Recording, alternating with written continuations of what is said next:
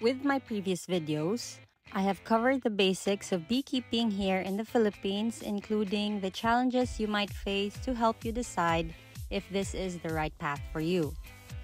While it's essential to understand the process, it's just as important to know what you're working with, and that's your bees.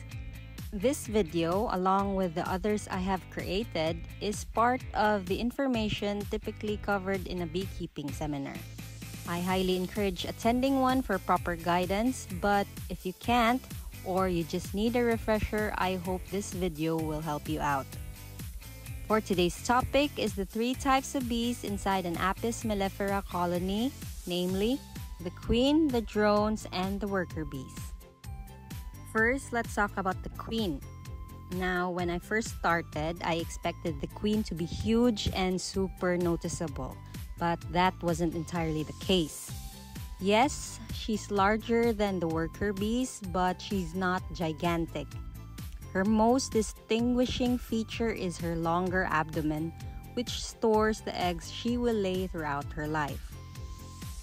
The queen's one and only job is to lay eggs, but her journey to becoming the queen of the colony isn't as simple as it sounds. Once she hatches, she immediately searches for any other queen bees in the colony. If she finds another queen, whether it's a newly hatched one or one still inside her queen cell, she fights them to the death because only one queen can rule a colony. If there's already an old queen in the hive, the new queen will sting her to death. The old queen, having already been laying eggs, has an enlarged abdomen, making it difficult for her to bend and sting back. This gives the new unmated queen a significant advantage. So why is there a new queen if there's already one in the hive? There's actually 2 possible reasons. Number 1, supersedure or replacement, meaning the old queen may be sick or weak or underperforming. When the colony senses this, they prepare a new queen to take her place. Once the new queen hatches, she replaces the old dying queen. The other reason could be swarming. If the colony is too crowded, the old queen will leave the hive with about half of the population to form a new colony elsewhere. In this case, the newly hatched queen takes over the original hive without having to fight the old queen. So once the new queen has secured her place, she begins preparing for her most important task, which is mating. She spends a few days eating to build up strength and practices flying so she knows how to return to the hive after her mating flight. When she's ready, she flies out to a drone congregation area to mate. After mating, she returns to the hive and transitions to her primary role as an egg-laying machine. It takes a few days before she starts laying eggs, much like being in labor. When she starts, she can lay anywhere from 1,000 to 3,000 eggs per day. The queen doesn't lay eggs randomly. She decides whether to lay male or female eggs based on the size of the cell and the resources available in the hive. Her decisions, however, are not entirely on her own. She is constantly surrounded by her royal attendants, which are the worker bees that feed her, clean her, and ensure she stays healthy. These attendants also play a role in guiding her movements within the hive. Interestingly, the queen doesn't rule the hive as many beginners assume, including me. She doesn't make decisions. In fact, she's more like the colony's biggest servant, fulfilling her role so the rest of the hive can thrive. At least that's what I feel like it is. It's actually the worker bees who are the ones running the show. They monitor her performance, and if she starts to falter or fail, they'll begin preparing her replacement. So, contrary to popular belief, the queen is not the leader of the hive. She's more of a dedicated worker whose sole purpose is to keep the colony alive by laying eggs. Without her, there's no future for the hive, But without the colony, the queen wouldn't survive either. Worker bees are just as crucial because without them, the colony wouldn't survive. Here's an interesting fact. Worker bees are all females. When the queen lays an egg and decides it's going to be a female, she uses some of the stored sperm she collected during her mating flight. She fertilizes the egg and a female bee is born. Worker bees themselves can lay eggs, but here's the catch. Since they haven't mated, they can only produce male bees. Their urge to lay eggs is suppressed when there's a laying queen in the colony and when there are already eggs present. But if both are absent for more than 3 weeks, they'll start laying eggs themselves. If no new queen is introduced, this leads to a colony full of male bees, and since male bees do not work, the colony will eventually collapse. From the moment a female bee hatches, she gets to work immediately. Her role changes as she ages and her responsibilities evolve. Day 1 to 2, the first thing a worker bee does is clean her own cell.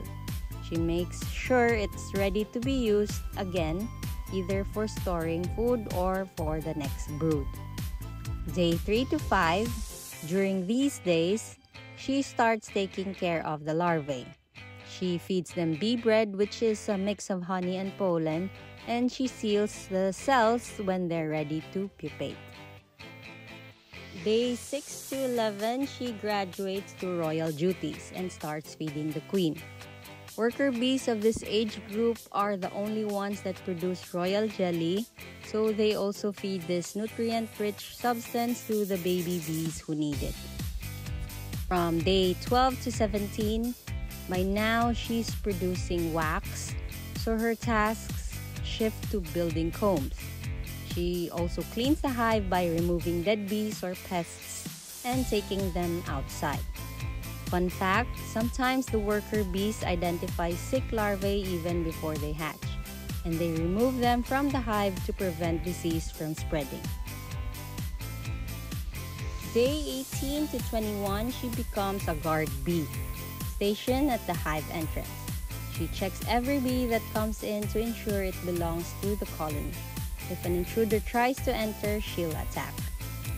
From day 22 to 45 or until death, at this point, she graduates to her final role, which is foraging. She spends her remaining days collecting nectar, pollen, water, and propolis for the colony. This continues until she's about 40 to 45 days old or until her wings give out and she can't fly anymore. So as you can see, there are no holidays for these hardworking women. From the moment they emerge until their last breath, they work tirelessly to keep the colony thriving. What's truly fascinating is how organized they are. Every bee knows her role and together they maintain the hive's efficiency. What's even more amazing is their ability to sense when something's wrong. If there's an issue in the colony, whether it's a sick queen, a lack of resources, or an intruder, they act as a team to solve it. And last but not the least, let's talk about the male bees, or also known as the drones. These chubby guys are often mistaken for queens by beginners because they're noticeably larger and fatter, but trust me, they're not queens. When you're just starting out with a small colony, you might not see a lot of drones or any at all. That's totally normal.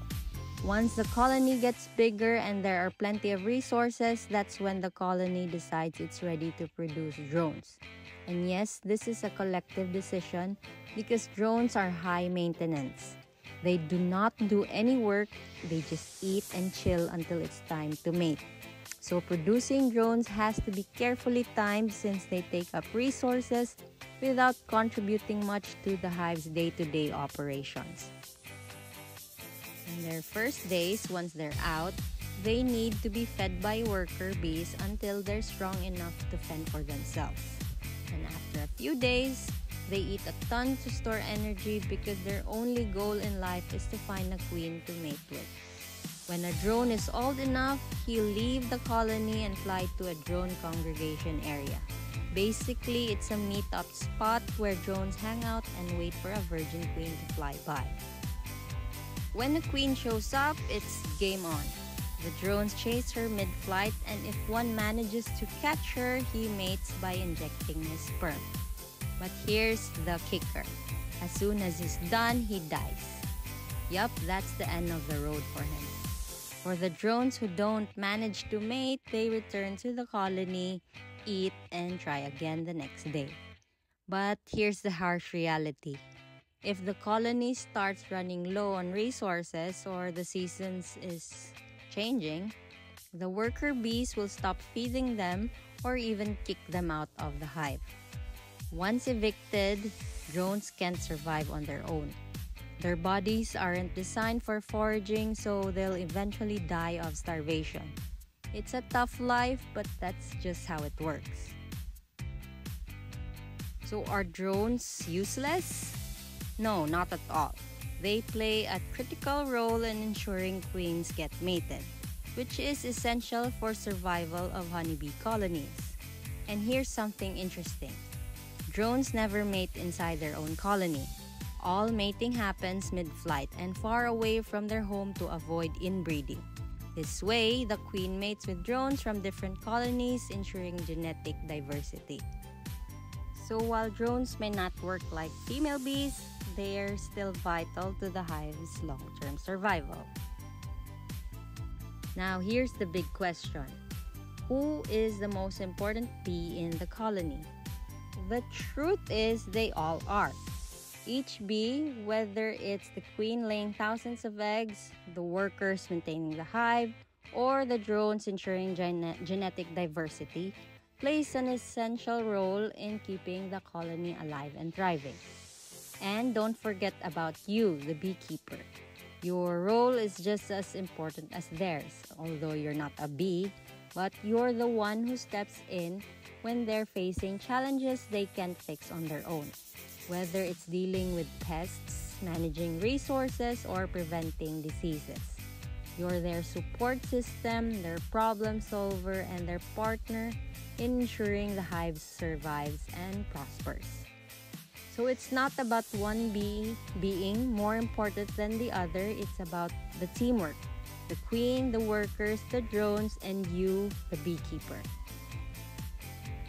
Together, you all contribute to the success of the colony. Thanks for watching, and I hope this video gave you a deeper understanding of how amazing and complex bees really are. See you in the next one.